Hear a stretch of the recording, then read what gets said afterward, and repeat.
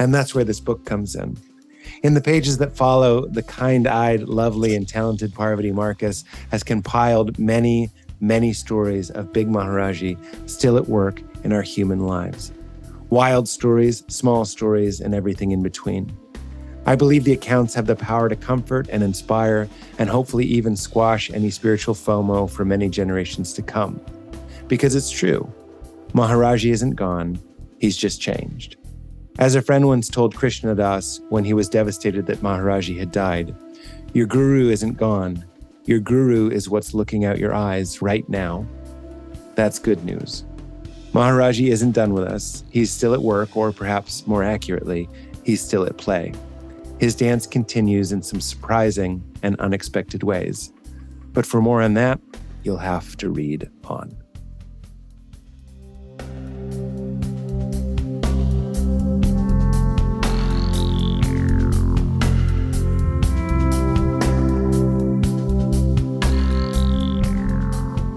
Hey everyone, Mindrolling is back.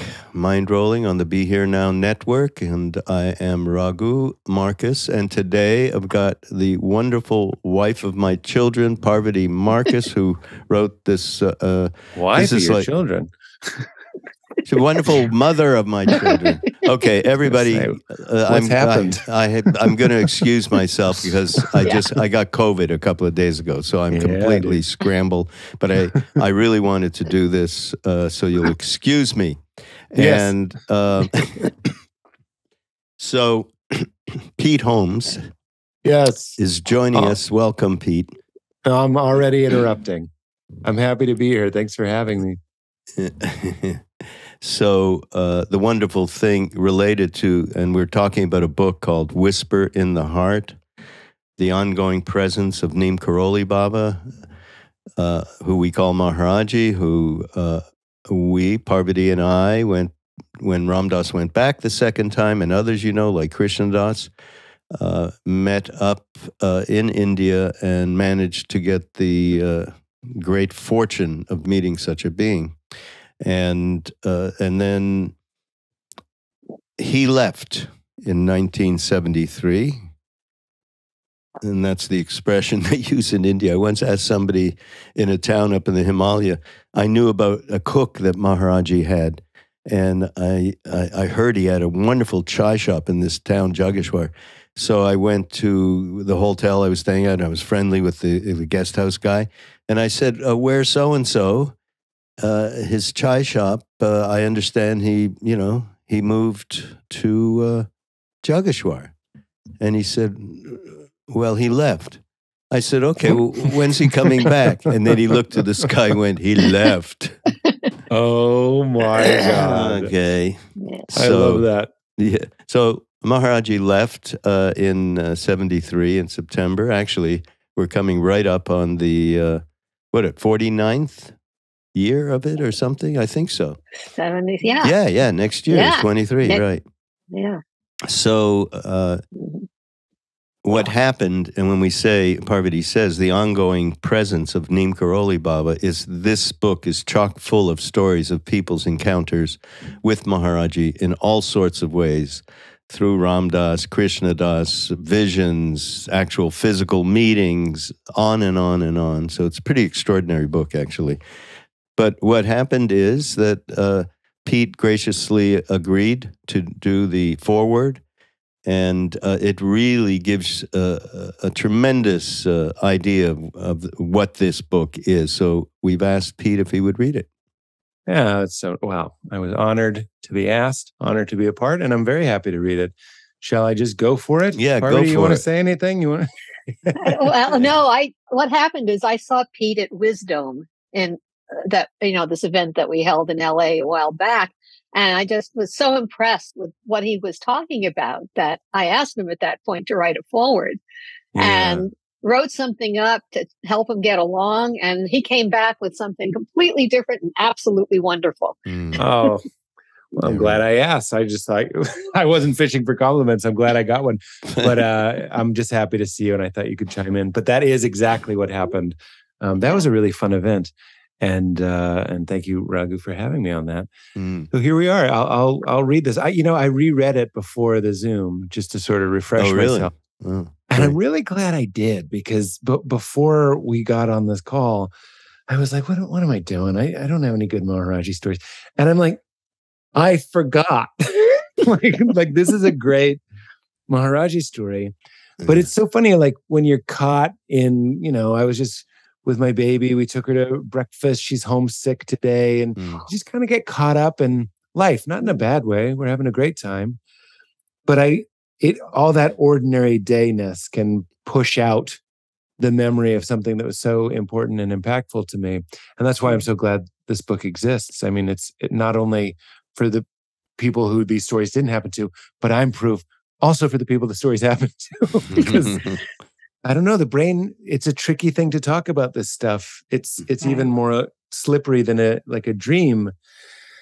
But I'm glad that we tried, and I'm glad that you put them together, because reading it before the call, it brought me back there. So I'm happy to read it. Are we ready? Here we go. Go for it. Forward. Like 99.999% of the population, I never met Maharaj-ji. In fact, until I was 35, I had never even heard of him. If you had shown me his photo, I would have thought it was Sean Connery, or maybe a bald Tom Selleck. I had no clue as to what an earth-shattering spiritual figure he was. But that all changed when I was a guest on a fellow comedian's podcast, the Duncan Trussell Family Hour. Most comedians are atheists, which makes sense. First of all, atheism looks so cool. It's the cigarette of beliefs. Just leaning on your Dodge Charger, smoking away, scoffing, "You think there's a God? Get real." Comedians don't want to belong to any group or belief system. We prefer to be in the back of the room, huddled together and making fun of dumb people, dumb enough to sit up front and participate. Duncan, however, is the exception to most rules. Not only is he a hilarious comedian, he also, from what I could tell that day, believed in whatever God crossed his path. Buddha, Krishna, even Christ, the faith I was raised with. I was surprised and delighted when Duncan would go on and on about his love of Jesus, even if it was after licking 3 drops of liquid THC off the back of his hand. Still, to use the language of the church I grew up in, he seemed pretty on fire for the Lord. As we chatted about myth, metaphor, symbol, and LSD, I noticed behind his wide-smiling, Jim Henson-looking head a photo of a bald man in a blanket, in front of which Duncan had left a bunch of bananas. I'd never seen someone leave fruit for a photograph before. Duncan explained that the man wasn't Magnum PI, but was in fact the guru of another man I had never heard of, a man who would go on to change my life, Richard Alpert, aka Ram Dass. Story after story followed of miracles, lessons, and transformations of heart that shook something loose in me. Like Richard Alpert, a heady Harvard professor before his pilgrimage to India, I knew that I, too, needed to move down from my head and into the more gracious and loving space of my heart. The bananas were never magically disappeared, at least not that I saw, but I knew I had found a new path that might lead me closer to God. The following months, I devoured everything I could find by Ram Dass, his lectures, his videos. I even managed to get my evangelical mind through Be Here Now, which to this day I tell everyone is far too trippy to be people's first introduction to the man. It looks like someone hand-stamped an acid trip, but I managed. I even started going on the retreats to Maui. It was great singing kirtan and eating fried rice in the same room as the now wheelchair-bound Ram Dass. But as lovely as it was, I couldn't help but feel something unexpected. Spiritual FOMO. FOMO, for those of you over 50, is fear of missing out. Spiritual FOMO is the feeling you get while watching a YouTube video of hippies and their teacher laughing and crying on a grassy hill in Portugal while you're stuck working the drive-thru at a Coffee Bean in Pennsylvania. Or the why not me feeling of meeting people who worked with Mother Teresa or ate brunch with Thich Nhat Hanh. It's a hot, secret, jealous feeling, and it sucks. There I was in Hawaii, supposed to be having a religious experience, and all I could think of was how lucky all these hippies were to have gotten to hang out with Maharaj-ji, the guy. And all I got was white folks with Hindu names rehearsing stories of a man who changed their lives, but not mine. It was too much. I felt like I had missed the boat. No matter how many times other people reassured us young folks that big Maharaj-ji, the term they use for the cosmic, bodiless, continuing energy of the deceased guru, was still available to change and shape us, I couldn't help but think it sounded like a load of crap. I wanted the real guy, the real feet, the real eye gaze, the real fruit tossed at my real head. Luckily, it turned out they were right. After a few group retreats, I signed up for a private retreat with Ram Dass and learned that Ram Dass, my hero, wasn't just a great speaker, writer, and be here nower. He was also an amazing welcomer, dare I say conjurer, of the big Maharaj-ji. Over the course of 2 private retreats and a few casual visits to his house, I experienced Ram Dass's biggest secret talent, welcoming his guru into the room. He appeared to be able to do it on command because Ram Dass always saved it for the last of his visits during each retreat. It was, in showbiz terms, his closer, the big finish, the last number, and it was unbelievable. He'd sit quietly, eyes down, just letting the breeze and the birds become the only sounds in the world, and after a moment, this feeling would saturate the room. Each time I remember it feeling like snuggling into a sleeping bag filled with love, or a snowsuit packed with bliss. Cozy, warm, and close to your skin, as close as the air. It shook, sort of like napping inside a subwoofer, but the gentle vibrations weren't a thumping bass line, but an overwhelming sense that you were a vital part of this, cherished and deeply accepted. After the feeling had arrived, Ram Dass would look at me and say, "Maharaj-ji is here." Both times, as someone open to unexplainable phenomenon, I glanced around the room just in case there was a translucent Maharaj-ji standing in the corner like Yoda or Obi-Wan at the end of Star Wars. But no, there was nothing to see so much as the feeling of being seen. It was a trip. When I went back to my room, the photos of Maharaj-ji stopped looking like photos of someone else's dead guru and started looking like photos of a beloved family member, someone who might pop by with a casserole at any moment. A year or 2 later, my brother Ram Dass left his body. Shortly after, I started telling more and more of the newer devotees my story of visiting with him and feeling the big Maharaj-ji. And just like that, suddenly I was the old hippie at the retreats telling my "I was with the guy" story, possibly causing a new generation of devotees to have a fresh case of spiritual FOMO. Maybe you can relate. Maybe even reading this right now or hearing this right now, you're feeling left out too, just as I had on my first retreat, just like a lot of us have or still do. And that's where this book comes in. In the pages that follow, the kind-eyed, lovely, and talented Parvati Markus has compiled many, many stories of Big Maharaj-ji still at work in our human lives. Wild stories, small stories, and everything in between. I believe the accounts have the power to comfort and inspire and hopefully even squash any spiritual FOMO for many generations to come. Because it's true. Maharaj-ji isn't gone. He's just changed. As a friend once told Krishna Das when he was devastated that Maharaj-ji had died, "Your guru isn't gone. Your guru is what's looking out your eyes right now." That's good news. Maharaj-ji isn't done with us. He's still at work, or perhaps more accurately, he's still at play. His dance continues in some surprising and unexpected ways. But for more on that, you'll have to read on. There we go. There we go. Wonderful. It's funny, this morning I was on Marianne Pestano's radio show or something, and I actually told Val's story that's in the book about your baby having, the UTI, and her saying, "Maharaj-ji, this isn't a test, but if you could do something, I'd appreciate it." So what is it with Christianity and testing God? Oh, that's our bread and butter. We love that.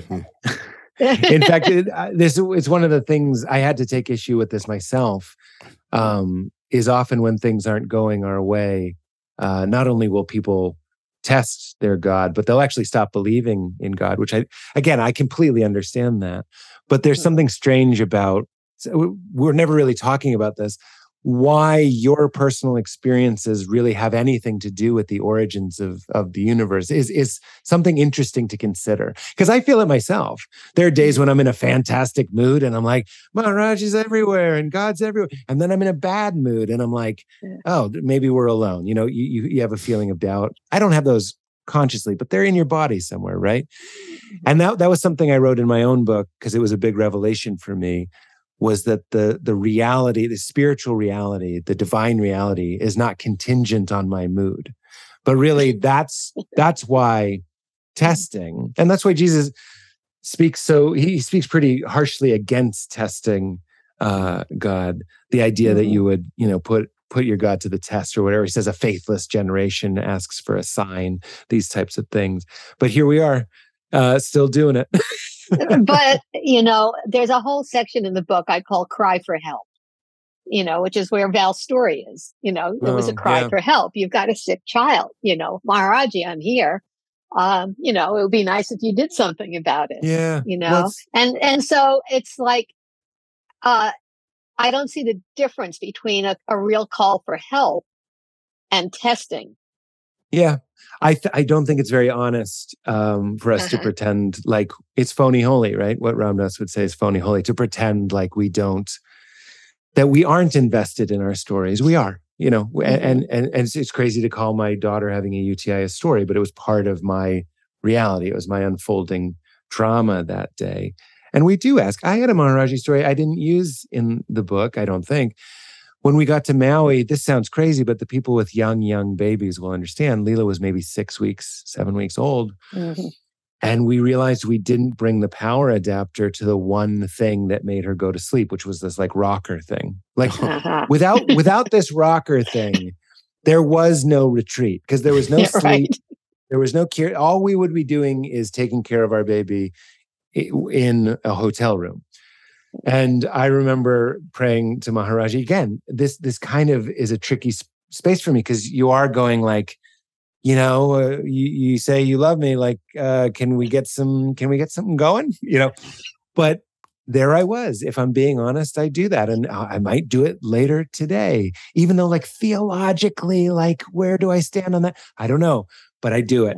And the end of that story was I noticed that the cable box in the hotel room was the same adapter. I mean, it was insane. It was the same, like obscure, I'm not talking about USB. I'm saying like it was this weird 1993 Radio Shack thing, and it plugged right in, and Leela went to sleep and we went to Kirtan. It was incredible. It was really, really, really fun.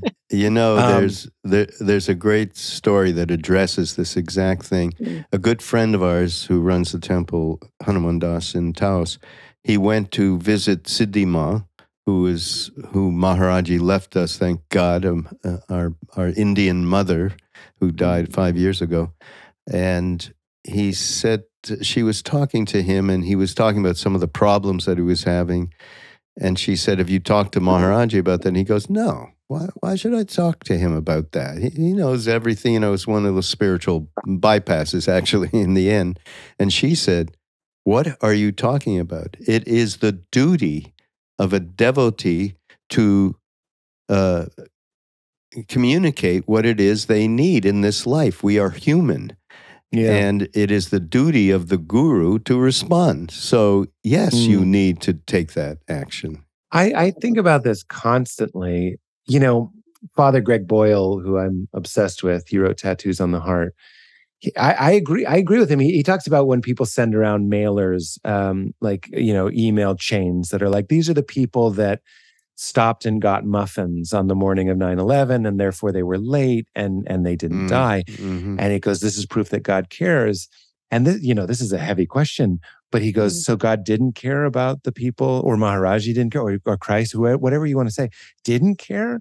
And he says, and look, this is a paradox. I believe the UTI story, I believe the cable cord story, because that was really important to me. And I believe the story I tell in the book about a dog kind of playfully getting me out of my funk that felt like Maharaj-ji. I believe in all that. I believe in a God that is invested, that this isn't some sort of mistake, that this isn't some sort of callous test. One of my favorite prayers is the welcoming prayer. And the first line is, welcome, welcome, welcome. I welcome everything that happens to me today because I know it's for my healing, right?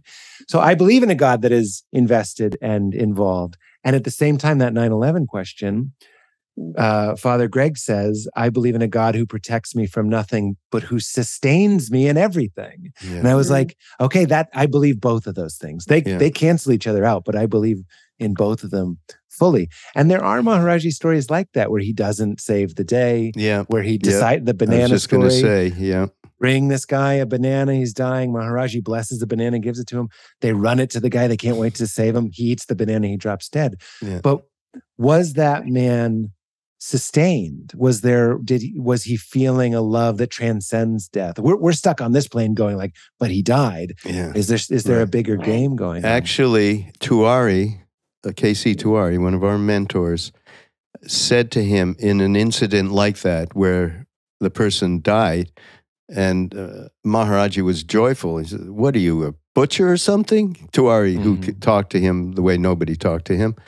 And he said, do you want me to act like all of the people who are caught? I mean, he didn't say it quite like this. He said like the puppets. Like the puppets. Yeah. You want me to act like the puppets. Yeah. And that kind of is a great interpretation of what it is that happens, that it's so wrapped up in the karma of each individual. And, he said, I think in one point, maybe it was somebody else, this person needed to go now, otherwise he was going to get caught in a cycle that wouldn't have been good for him. He still had desires or whatever it was. So we have no idea, and then it's what trust comes in. And it's our fear of death. It's a basic fear of death that Maharaj-ji doesn't have. I mean, that's that we say, well, oh God, he must be a butcher if he's letting this person die, but that's because we fear death. Yeah. Right. That blew my mind when I read Be Here Now, especially as a, very much closer to having been an evangelical. Jesus, Ram Dass talks about Jesus getting crucified, and I had never heard this before, with looking at the people doing it with compassion. And oh my God, look how thick it is. Look at how thick the drama is around them, that they think they have to do this, that there's a Rome, that there's a this, that there's a that, and all that. But when Ram Dass talks about Christ and death in general, well, he talks about Jesus saying, like, this is what you're so hung up about. Look, I'll show you. It's not a big deal. But we're all stuck. This is one of the great things that isn't being discussed is we all know we die. And then because we're experiencing time, we sort of weave a story, like a necessary story to go like, well, we're going to die, but then a long life is better. Like, it could be, lifespan could be 10, and then you'd be like, well, he made it to 10, but lifespan could be 100. Now we're like, oh, at least he made it to 90, or Ram Dass made it to 88. These are stories we tell ourselves. And I get it. I do it too. And I'll continue to do it. But there is a comfort in going, there are people that are outside of that realize, as Ram Dass said, death is another moment. It's another moment. It happens in this one, if that makes any sense. Right. There's a number of stories in the book about, like Gayatri tells a story about her mother-in-law who was very, very ill, but very scared of dying. And she started doing the chalisa with her mother-in-law at night. And they developed a really close thing. One morning her mother-in-law wakes up and says, I had a dream about Maharaj-ji. And, we were in a car, and Maharaj-ji was, driving and saying, don't worry, we're going to get there. We're going to get there. And, holding your hand and going, it's okay. We're going to get there, Yeah. So, and there's a number of them, of him coming, when somebody is dying, to help them across. Or after they died. I remember the kid who died in a cave, and he wrote a really, you both know that story, but he wrote a note. It wasn't like a suicide note, but it was the last thing that he wrote. Right. And of course, again, from our level, we're like, this is a tragedy. And I'm saying it is a tragedy. It's something like, please don't misunderstand. I'm a human person. This is sad. But when Ram Dass tells Maharaj-ji about it, he would always be looking at it from a completely different perspective. He would be like, he was one with God. Yeah. He found it. So that's what Father Greg, sorry to keep mentioning him, he says there are fates worse than death. And the fate worse than death is not recognizing your belonging, your beloved status. If it can be melted away and you can see your participation and your dignity in the family of things, that's more important. And this goes against Western culture than making it to 108 and drinking a 300-year-old bottle of wine on a yacht. Like I've done stuff like that, guys. It's some of the saddest, most empty feeling sometimes. You go home and you're like, oh no, I just had a peak experience. I wouldn't trade what I felt with Ramdas that day for a million of those. I really wouldn't. No, there's no peak experience like the spiritual one. Yeah. And there's nothing I can think of on the material plane that comes close to what you feel when you're in the presence of unconditional love.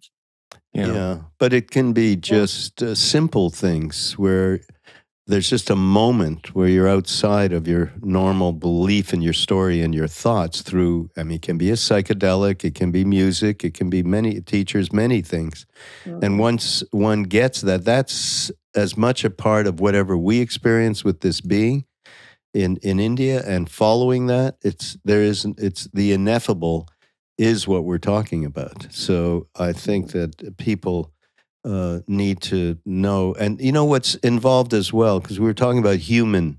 We're human, and Pete wants to, and Val wanted to make sure their child was going to be okay. It's human to do that. It's okay. It's not a mistake. It's not a mistake. It's not a mistake. Yeah. And so it recalls for me when I was in India in the days after he left, meaning years. There were some old devotees that were there. I don't know, Parvati, if you remember Papaji. He was just this wonderful man. He was a government. Maharaj used to say he's the only honest politician, government official in India. And he had a very large family. And Maharaj-ji used to come stay with him, and he used to tell me he was just part of the family. Somebody had a fever, he would be inquiring about it. How are they doing? If the kid had some problem at school, he would be inquiring about it. He was completely involved in the human condition. So that's certainly part of what all this is. Totally. That I think it has to be both. Like, so there's the chain email thing, but then when you look at the life of Christ, he's going around healing people. I get caught in this sometimes too. My feet will be so far off the ground because I'm reading and studying and meditating, and I just go, what is everybody so worked up about? Like, it's all just illusion. I have a wood carving of Ramdas in my closet that says it's all illusion, no matter how groovy it gets. Yeah, that's completely true.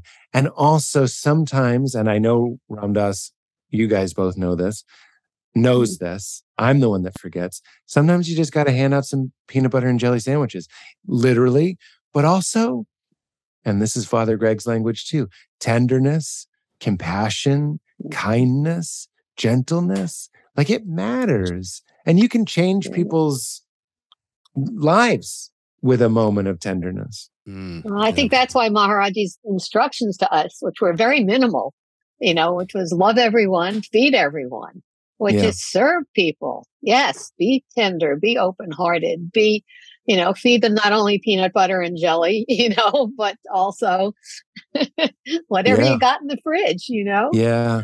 I mean, and isn't it with the people in my life? Because, being in this satsang can remind me of church. There's certain people that maybe are, I don't mean to put them down, needier. So you see somebody that's coming up and maybe they're needy. Feed them. What are you doing? We have this weird human thing where we're like, this is too sweaty. This is too much. It's too loud.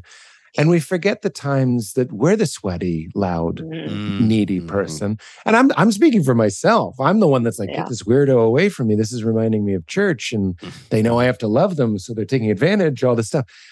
I'm going to quote Father Greg one more time. How can someone take advantage if you give them your advantage? If you're just giving it away, nobody's taking it. And that's Right. the PB&J. That's the feed that I think. Well, I always feel that it's honoring the mother. I mean, the whole idea, the old yogic mode is that you start from the bottom and you go up to God the Father, right?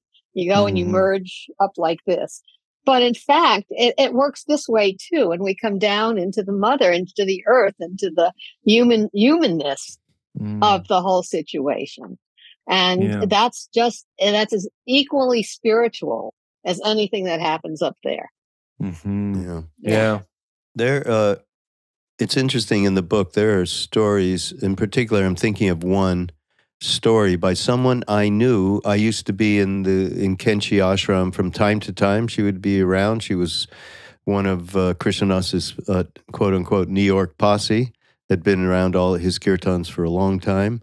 And she was had a little bit of a difficult time in terms of being around a lot of people and social graces and all that. She just went there for getting what she needed from Siddhiman Maharaj-ji.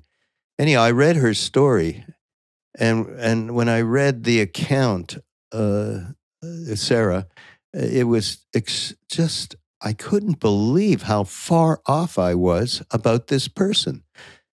And the depth of her connection and openness, nothing to do with her personality, which that's how I was relating with her. It was such a telling, moving story for me, actually, which that's a great thing that's in the book.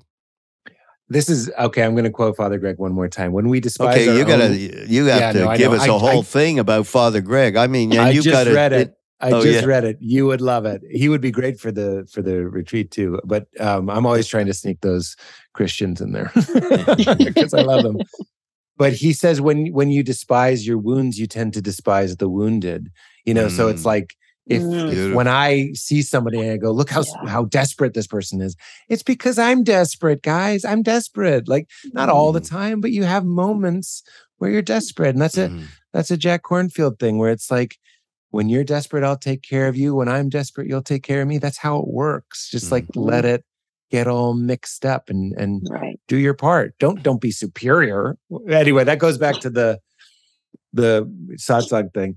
But I think what's Father Greg's last name? Boyle, Boyle. He's the founder of Homeboy Industries, which is the a premier. It's a wonderful gang rehabilitation center here in Los Angeles.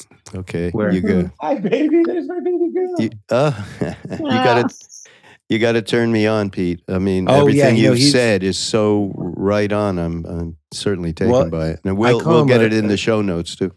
Yeah. He's a stand-up cry median because he's hilarious, but he makes you cry every time he speaks by telling these stories of an East LA gang member that you're like, it'd be hard pressed to find someone with less in common than you tell a story and you go like, oh, that's my brother, that's my sister, and that's the whole thing. And as much as I love, I'll drop another name, Rupert Spira, who's a great Vedanta teacher, the oneness, Raghu, that you and I love to talk about. Yeah, I love that stuff. I read it every morning, I read it every night, but sometimes it needs to be counterbalanced with someone like every day. It needs to be counterbalanced with someone like Maharaj-ji, who's thrown fruit, not giving big lectures, just giving out that good love. And that's what Father Greg does as well. I'm sure it's what Rupert does as well.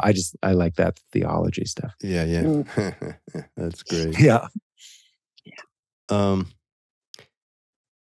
What else, Parvati, would you like to feature in some way about how this book provides different sustenance, shall we say? Well, it really ranges from those spectacular, appearance stories where suddenly there's Maharaj-ji lying on somebody's doorstep, right? Oh yeah, tell that story. That's an incredible story, though. The French. This is a woman in France. Yeah, I mean, who's never heard of Maharaj-ji, Ram Dass, anything. Right. But she goes through a series of events that leave her in basically a suicidal space. She takes a lot of pills. fully dressed. She goes to bed. She doesn't expect to wake up, but she does wake up in the morning. And she looks and she sees that her front door is slightly ajar. And she knows that she closed it. So she goes to see what's going on, and she opens the door, and there's this, quote, tramp lying on her doorstep and covered by a blanket. Mm. And he looks at her and he says, "Go sing." So she goes to the computer and turns on what is it? YouTube.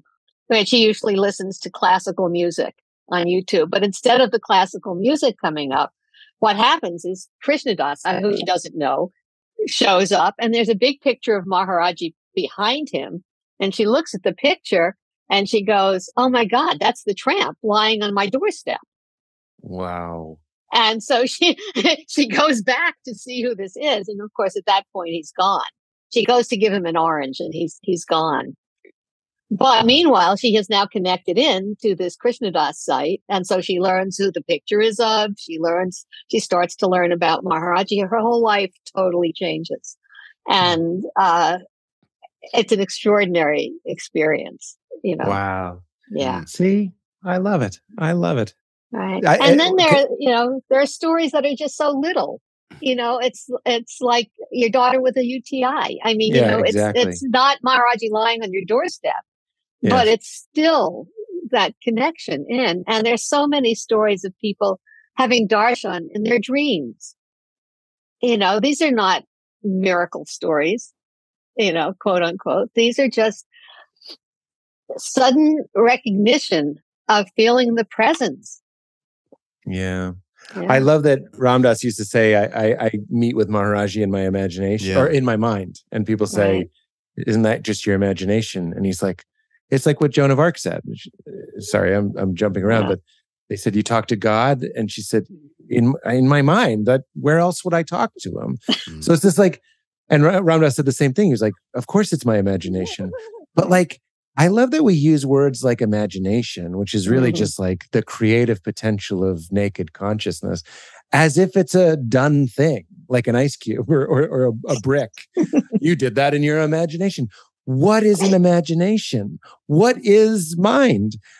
One of the biggest frustrations of my life is that these questions aren't interesting to people most of the time, unless they've been primed in some way, or honestly, if they're on some sort of drug. Like, that's like a stoner cliche, is to go like, how am I hearing my thoughts? How am I visualizing? When I say Ram Dass, I see him briefly for a second, translucent in front of my eyes. And that's not a miracle, because it's just in my mind.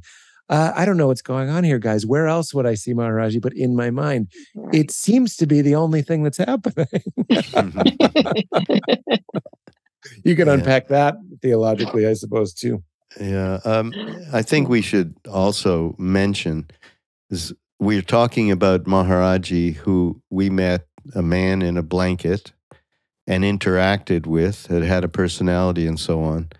But behind all of that is that which is just part of whatever name we would want to give it, from the best in India that I've heard is that these rare beings are siddhas, meaning they are not stuck in any polarity whatsoever. And that means they're part of that which is, whatever God, whatever we want to call it. And that's when you mentioned Big Maharaj-ji, how we used to we do talk about him that way.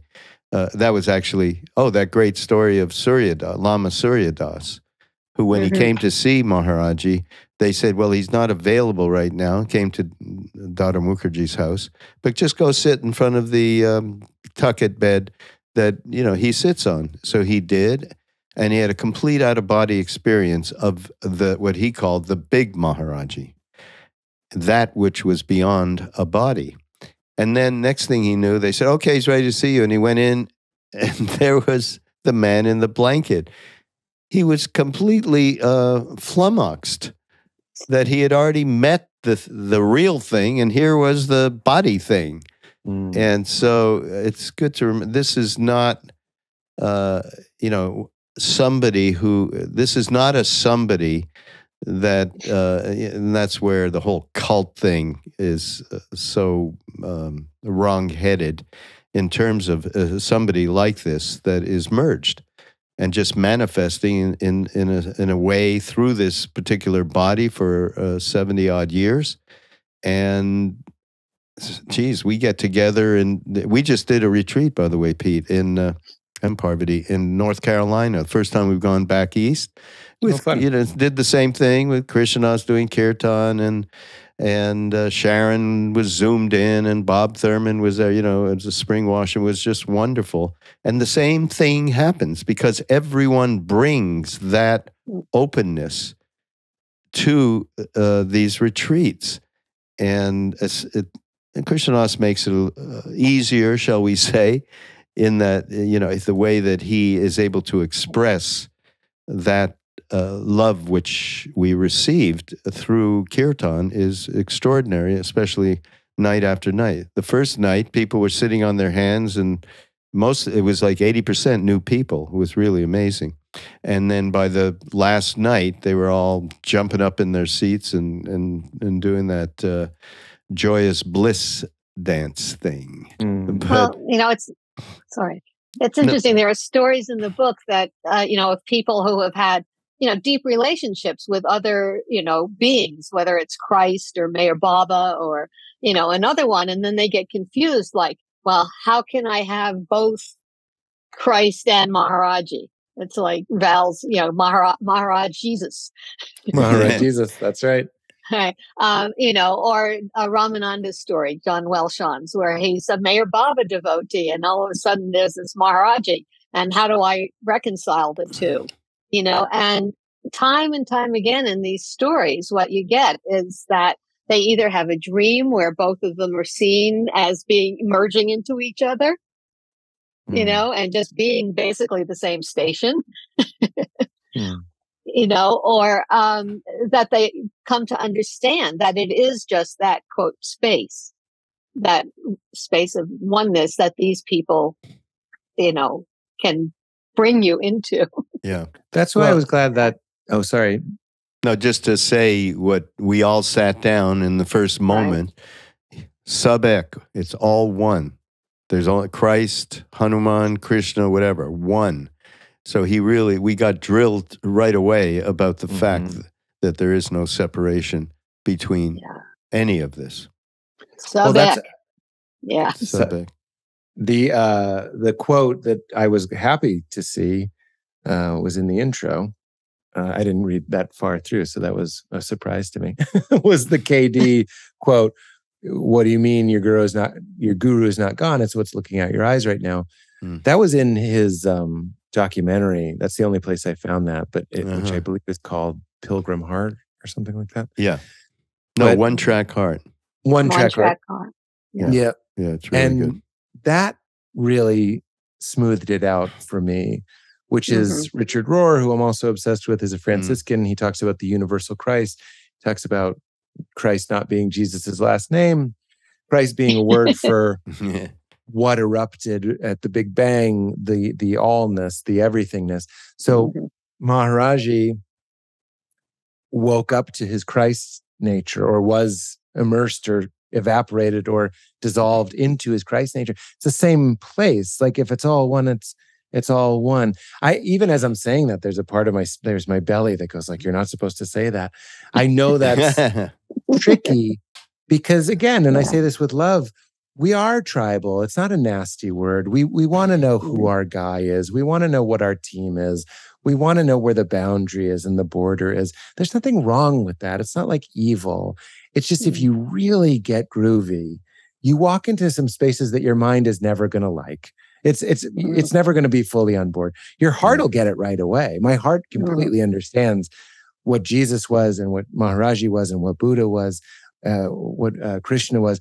It's all the only thing that you can be. And it's what's looking at your eyes right now. It's not some mysterious thing somewhere else. It's literally filling you with life or Christ right now. And we can awaken to that. But your mind is always, I sometimes miss it, just rooting for my baseball team and being like, you got it, and these weird hippies don't got it. This is all great. This is Maharaj-ji once said, "I've done everything for you. I leave you the mind." Oh, thanks.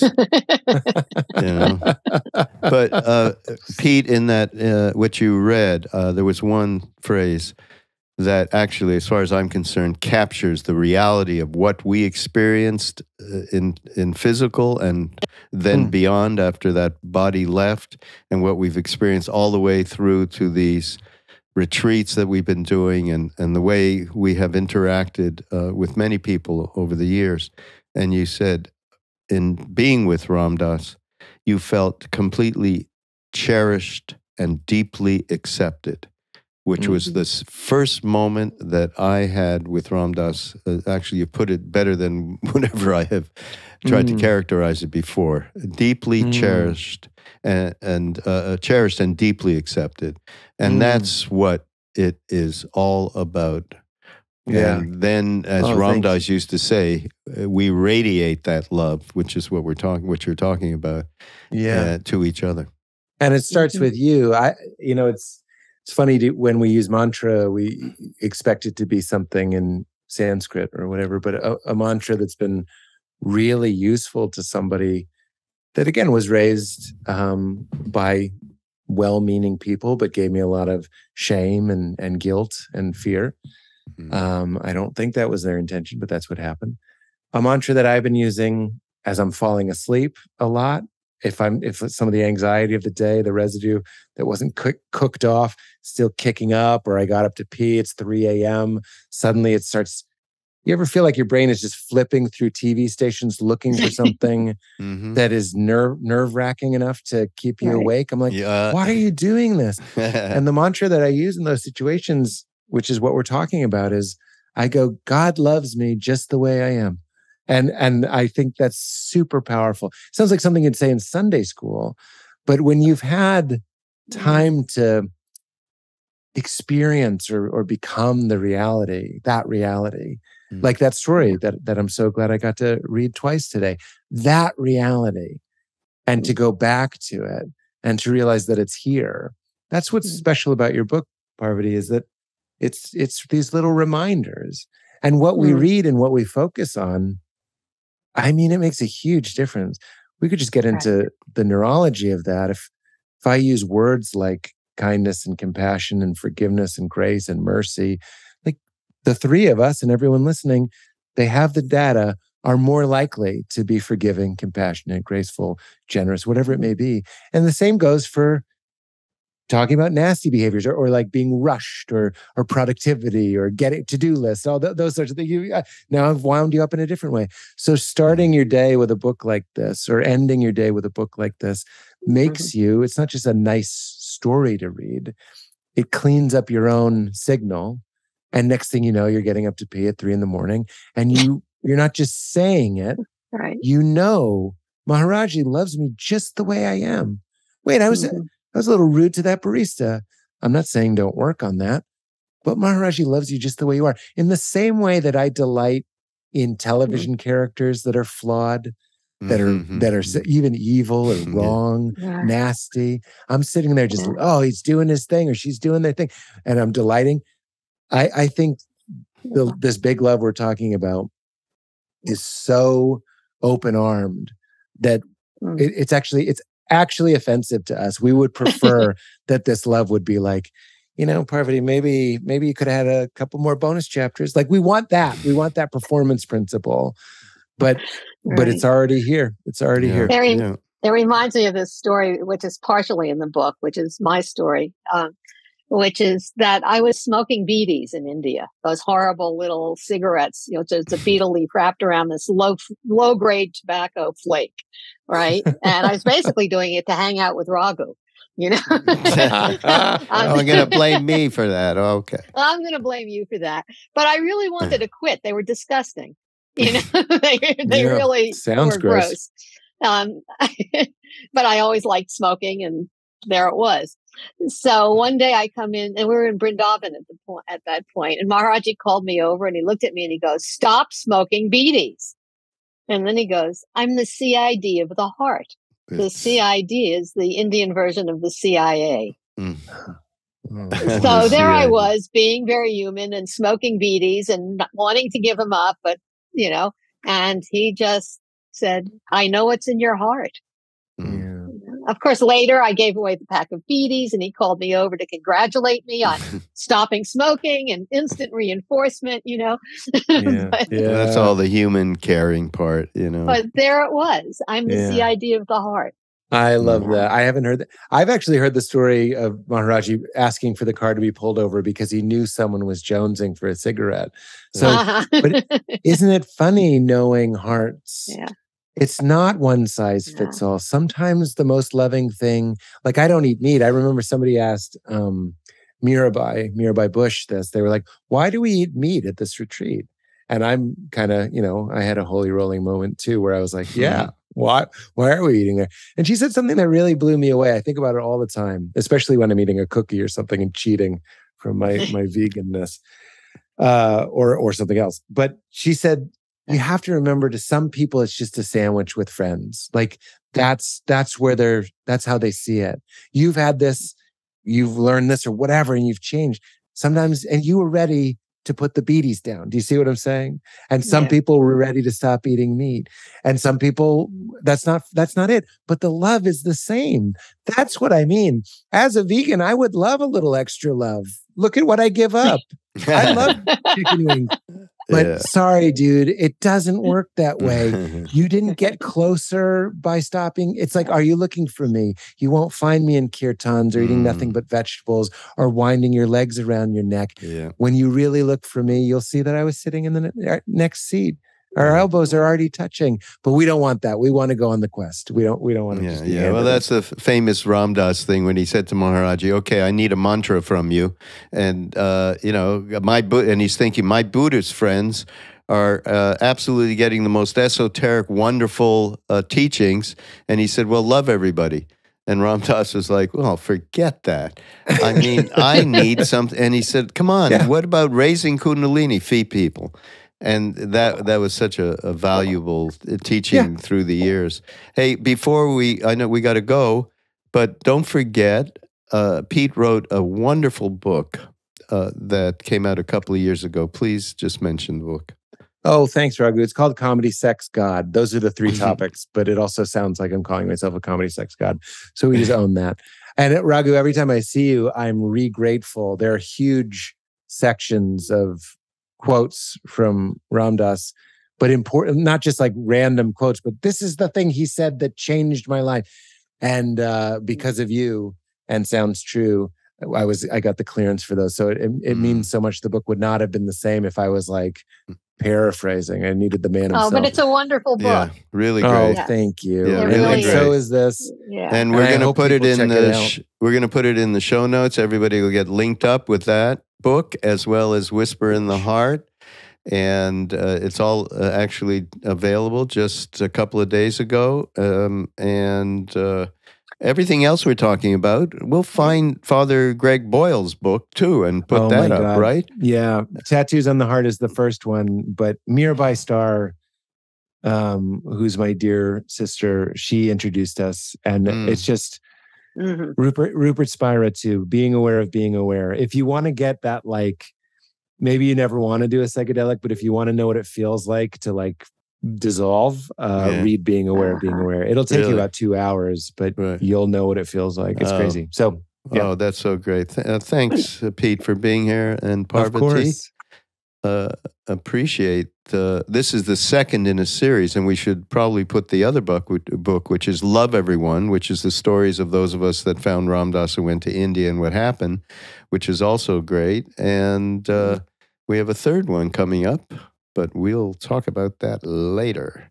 Yes. So thank you again. This is Mindrolling on Be Here Now Network. Go to BeHereNowNetwork.com and enjoy the plethora of wonderful podcasters, thought leaders, and teachers. And we'll see you next week. Uh-huh.